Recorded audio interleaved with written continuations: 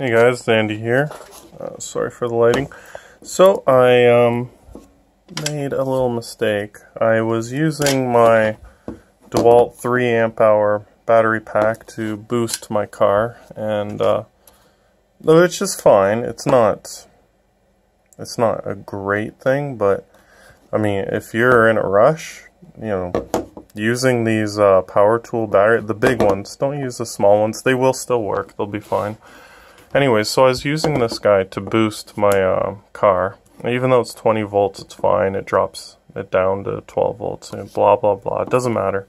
It works fine. It boosts. I've boosted my vehicle dozens and dozens of times using this method. But I wasn't paying attention, and I by accident hooked up the leads reverse.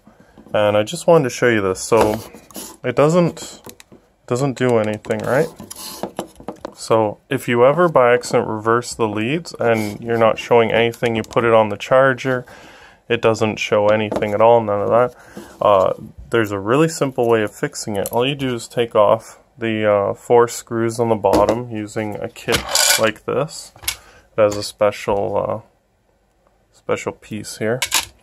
So you do that, and here it is right here.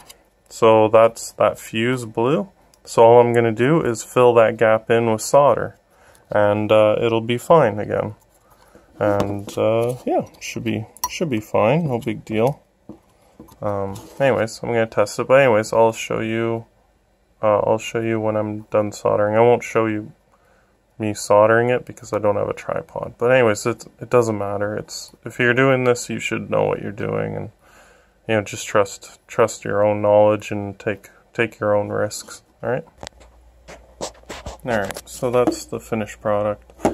I don't know if I'd recommend doing this. I put a lot of liquid tape down underneath of it, and it might be worth it just to create a new piece of metal to go between these 2 points, or put a piece of metal down over top of it and solder the pieces of metal together. Rather than what I did. So, but that's your own discretion.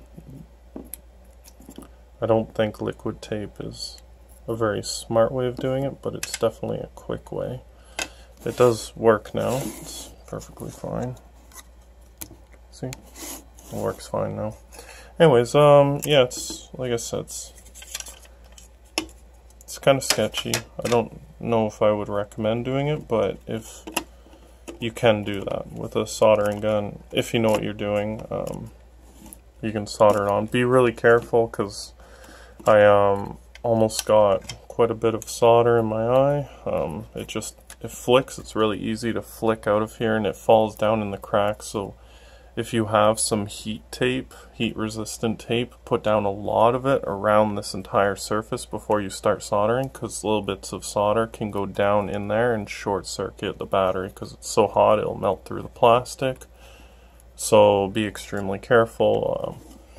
Know what you're doing, know what you can and can't do. Be really careful if you're gonna decide to do this. Anyways, hope you liked this quick little video. Have a good day. Bye.